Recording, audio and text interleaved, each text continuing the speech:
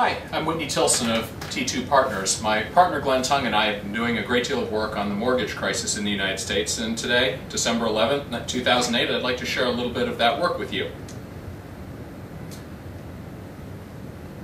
This chart shows the historical relationship over time between household income, the blue bar down here, of the average American household, and the amount of money that the average American was able to borrow to buy a house. And what we can see is that going back into the 1990s, and in fact decades earlier, the traditional relationship was that someone could borrow roughly 3 times their income. So if they had $30,000 of income, if they could document that income, make a down payment, they could then, and had a good credit score, they could then borrow roughly $90,000 to purchase a house. That historical relationship began to uncouple starting in the early part of this decade, and as you can see, while household income stayed relatively flat, the amount of money that the average American could borrow against that income rose to a historical relationship of 3 times up to a peak of 9 times the average person's income. So what was driving that? There were a number of factors. Interest rates went down a little bit. You didn't have to make any down payments in many cases. You could do interest-only mortgages, which, as opposed to fully amortizing ones where you're paying down principal. But the single biggest driver is that lenders historically were willing to lend something in the range of 1/3 of someone's income that would go toward mortgage payments, and at the peak of the bubble they were willing to lend 60% of the average person's income, and of course that will have an enormous impact on the amount of money that can be borrowed to buy a house. So over time, this chart takes us back to the end of World War II. You can see that mortgage debt relative to equity, American homeowners at the end of World War II had $97.5 billion of equity and only $18.6 billion of debt on their homes. And you can see that over the past half century that ratio has declined and declined and declined until just in the past couple of years, for the first time ever, Americans owe more on their homes than they have equity in their homes. And the numbers have ballooned as well. Mortgage debt as of 2007 was $10.5 trillion. The equity was $9.6 trillion. So this has grown to be an enormous, enormous market.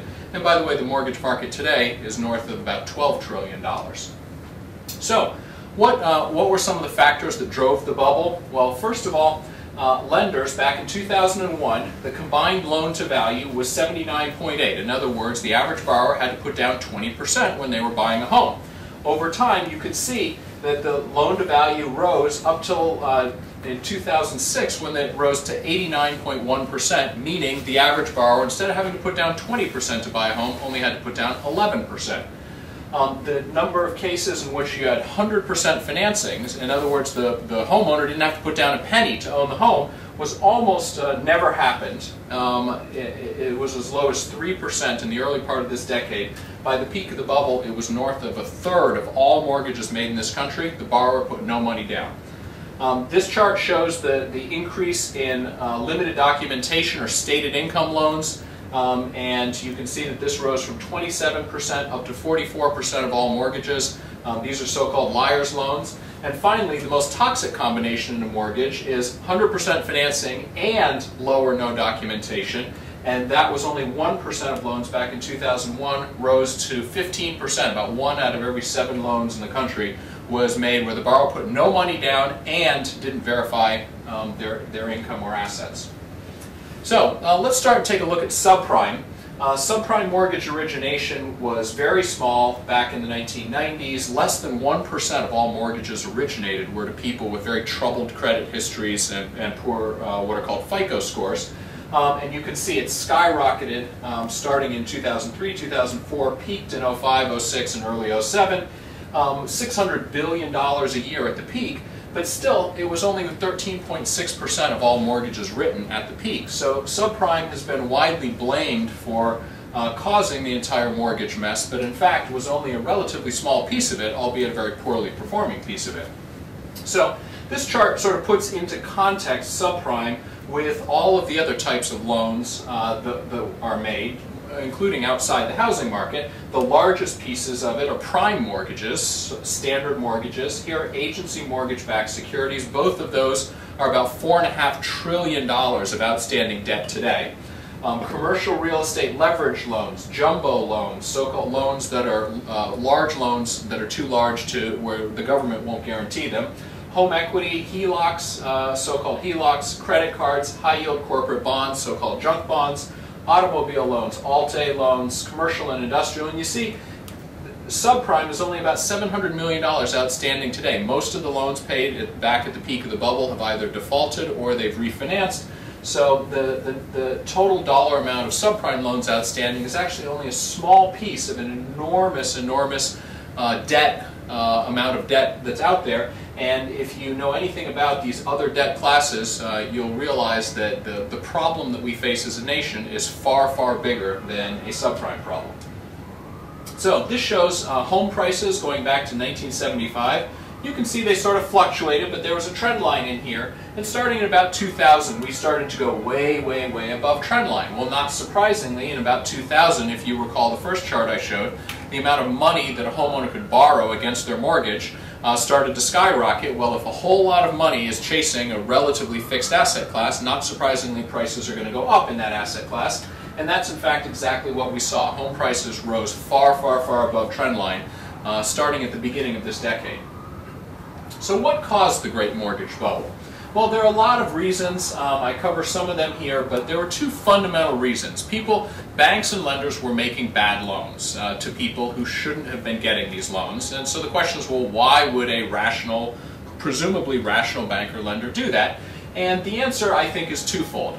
When someone makes a loan, they're going to do one of two things with it. They're either going to keep it on their own books, or they're going to sell it to somebody else, send it to Wall Street to get securitized and sliced and diced. Well, if you're going to do the latter, if you're going to send the loan to somebody else, then you don't really care if the loan defaults, because someone else is going to bear the loss. All you're acting is as an agent. You get paid a fee for originating the loan, and then you shoot it along to somebody else. Wall Street didn't care because they bundled these loans into pools, as we'll discuss in a future segment, sliced and diced them, sold the pieces of those pools off to investors around the world. So throughout that entire chain, nobody cared about whether the loans defaulted because they didn't think they'd get stuck with the losses. They were just passing them along, selling them to somebody else.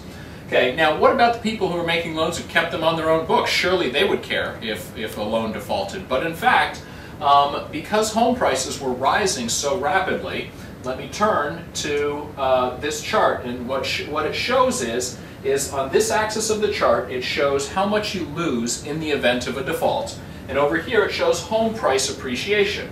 And so what you can see is the downward slope here of the line means that as home prices are rising rapidly, here's 10% and up, when someone defaults on the loan, there's almost no loss to the lender because all they do is go in, foreclose on the house, and they have an asset that is now worth a lot more than the value of the loan, and even with the cost of foreclosure and so forth, they can sell that asset and lose very little money, sometimes even make a little bit of a profit.